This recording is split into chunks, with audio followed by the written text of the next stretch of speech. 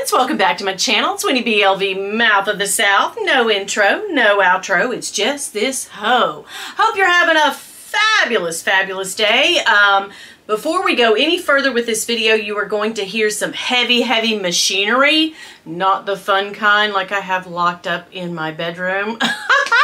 Just kidding, it's laying out in the open. No, heavy machinery from my neighbor who is putting in a pool, and that will annoy you, and I apologize ahead of time.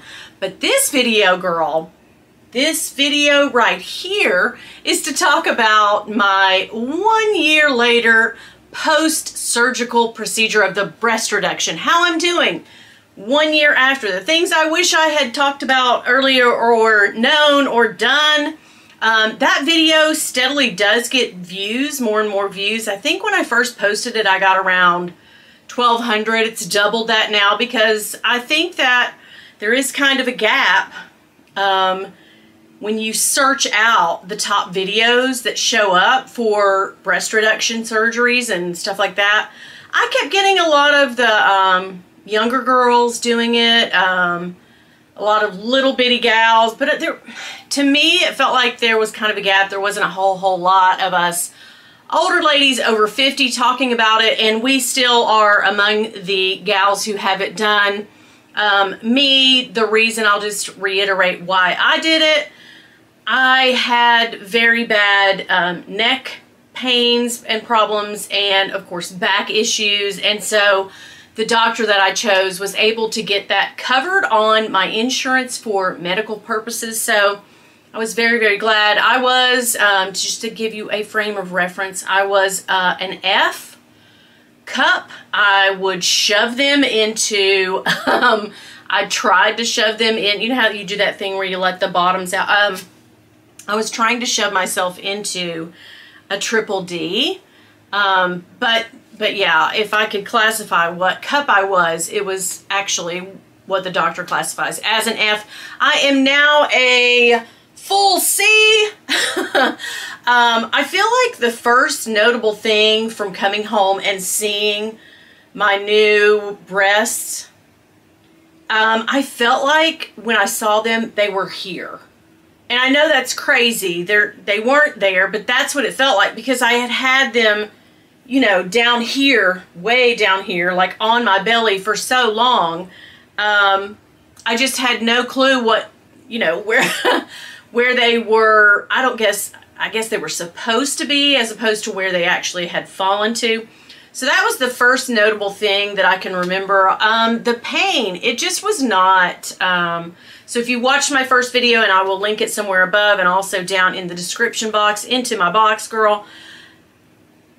As I said in the first video, I did not find it to be pleasant, easy, agreeable, any of those things. I did not enjoy it. It was not fun times for me. I had sort of a hard time. I still have a huge scar on my right breast going right down the middle because I had, remember, the anchor scars, and then I had the sides under my arms done lipoed. And so I still have scarring.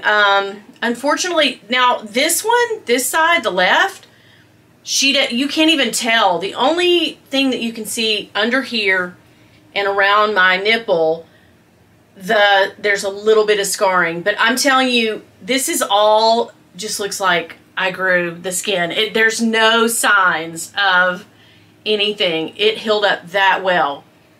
This girl, however, she's been naughty. She did not heal. I had trouble with her. I had a huge wound that did not heal for months.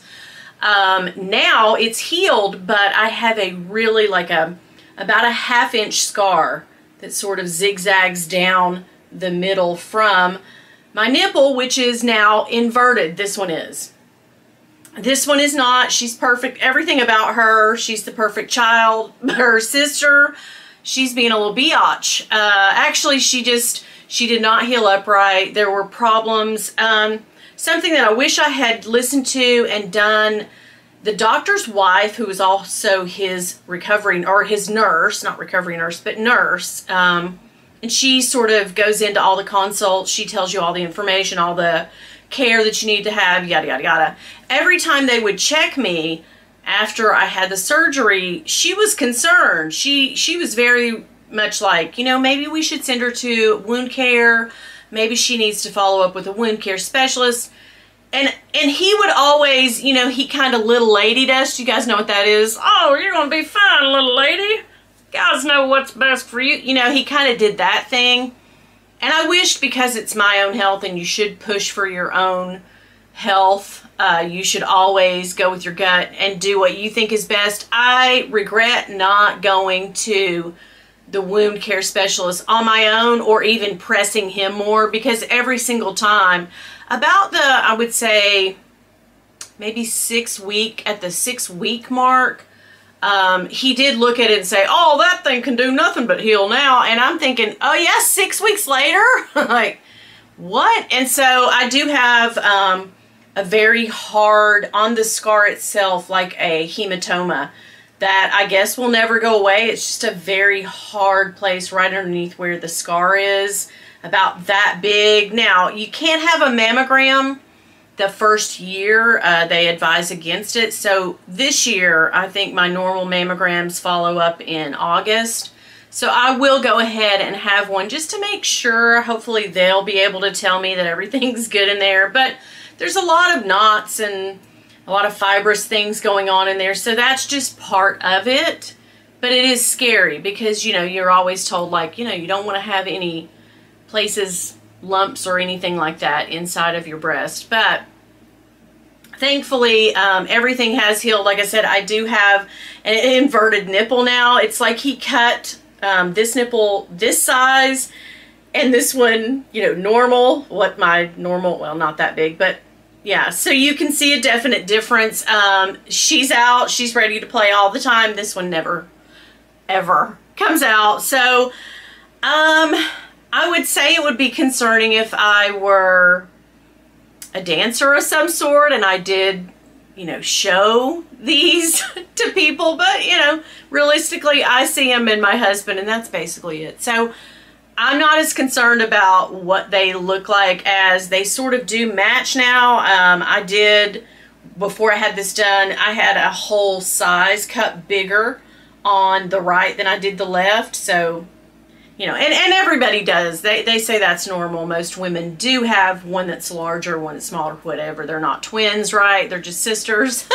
So, but some things that I wish I had done. So 1 year later, if I were to go back, that's the first thing I would definitely have followed up with wound care and gotten that taken care of. I wish I had there are vitamins that you can get, and I did get some, but I was about 2 weeks post-op doing it. I wish I had started taking the surgical and wound vite vitamins. I think they call them wound vite, surgivite, something like that.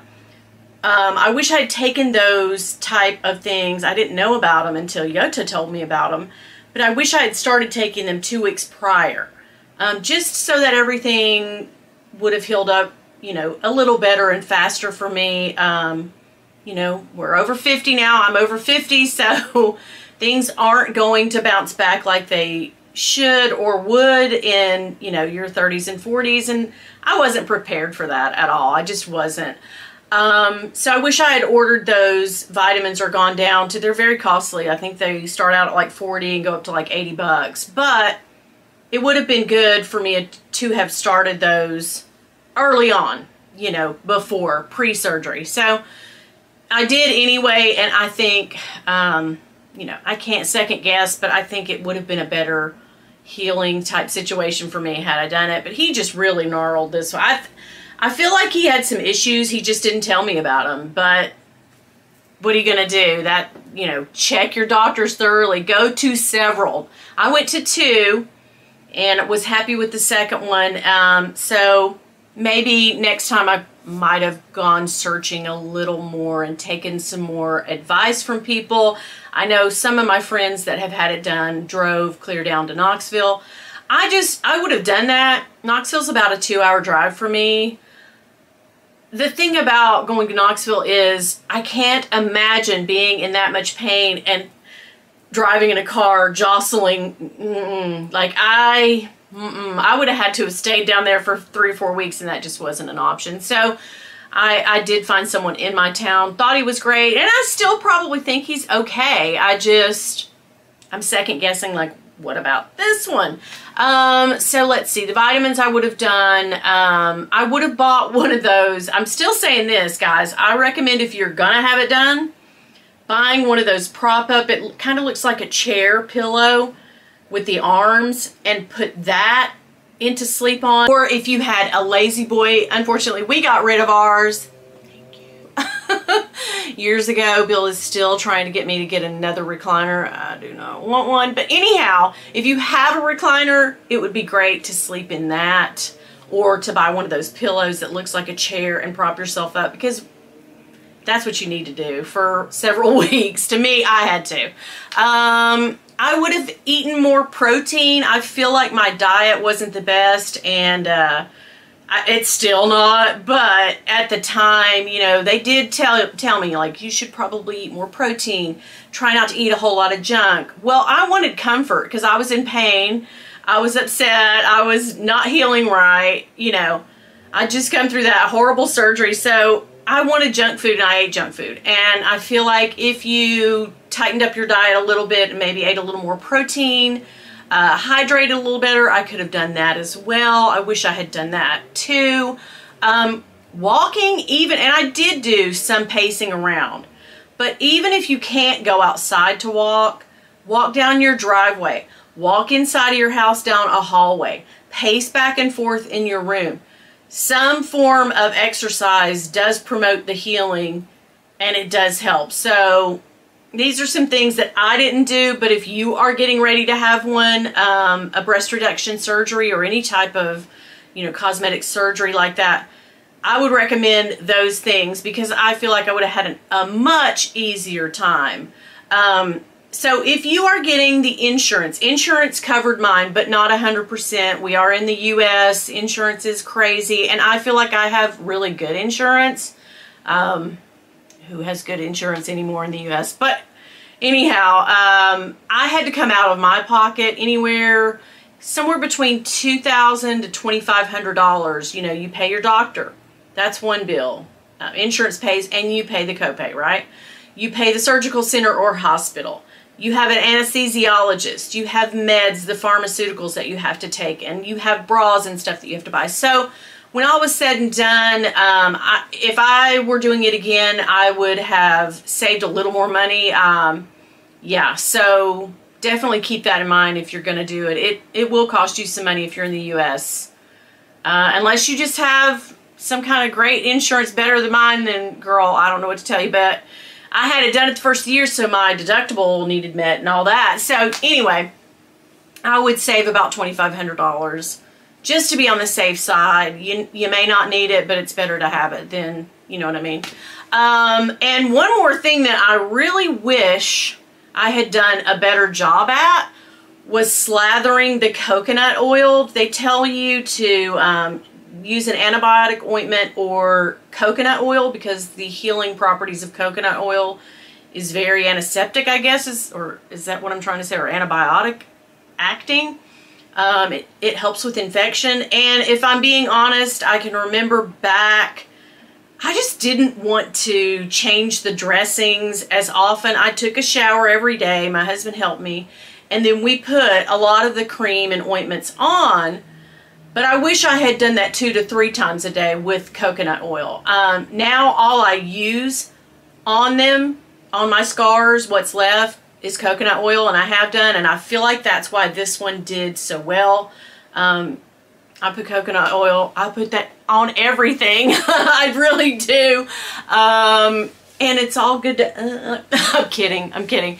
But anyhow, yeah, girl, coconut oil, slather those puppies with the coconut oil. Also, I did invest in a red light therapy unit, one of those, I know you've seen them, red light, supposed to promote healing, and I did use that post-op, probably 6 to 8 weeks. I need to keep using it because they say it's good for all your skin, wrinkles, scarring, promotes that. They even say that it's good to burn fat away. I don't know. I need to try it though, girl. But I did buy that from Amazon. I hopefully can find it again and link it for you.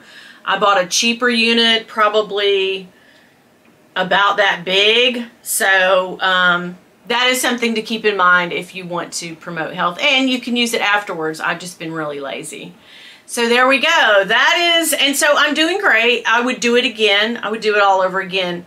I would not, however, opt to have an additional, I just don't think I would, like a liposuction followed by a tummy tuck. I mean, no, I wouldn't, and that would be great. I would love to have something, you know, suck the fat out and, you know, take it off, but after this surgery, no ma'am, she wouldn't do it. She would not do it. Hopefully that gave you guys some insight as to how I'm doing a year later. Some things to watch out for, some things to prepare for if you are going into it. Please feel free to either email me or comment down below and ask me anything. I'll tell you my experience. Hopefully I've covered the high spots on that, but anyhow, let me know your feelings. I hope you guys have a great rest of the week. I will see you back here on Saturday with an unboxing of jewelry. Yes, and a small, tiny Louis Vuitton handbag. So there you go. Oh, before I let you go, handbag of the day, of course, is this little puppy. Thank you to Winnie for buying me this puff. I love it. I love it. Scent of the day is this Bond number 9. It is called New Bond Street. It is a gourmand scent. I love it. I don't usually do a whole lot of gourmands, but girl, this smells like, the notes in it are not what I'm getting. It smells like cocoa and vanilla, kind of had a baby and slathered itself all over your body in a good way. It kind of gives me like candy vibes too. I don't know. It's good. It is really good. So anyway, that is my scent of the day. Guys, thanks again. And remember, if y'all see my husband though, girl, don't tell him nothing. Bye. You know what I needed to tell you guys? So here's my picture. When I had the surgery done, or when I finally did the video for you guys. This is almost exactly 1 year ago. I started, and this is the only reason in the world, when I got my breast taken off, I could then see this area of my body in a big way. Like, think about it. For years and years, I had cans that came down to here, girl. I did not see all of this on me. Down to way down here, okay? After I had my boobs taken off, my breast reduction, girl, oh my gosh. Every time I look down, all I can see is a big fat roll. What? So I did start on a journey of weight loss, working out, getting more fit, eating better. It has been a struggle though. I lost a few pounds. Hopefully you can see the difference, but sometimes I think, is it just because I got a better haircut? I don't know if I've lost all that much scale weight. I don't feel like it, but I have gotten stronger, and I've done some more exercise. So I'm more fit than I was in this picture, but she's got to work, girl. Ooh, yes. It's all about them titties today, girl. Yes, biatch, yes!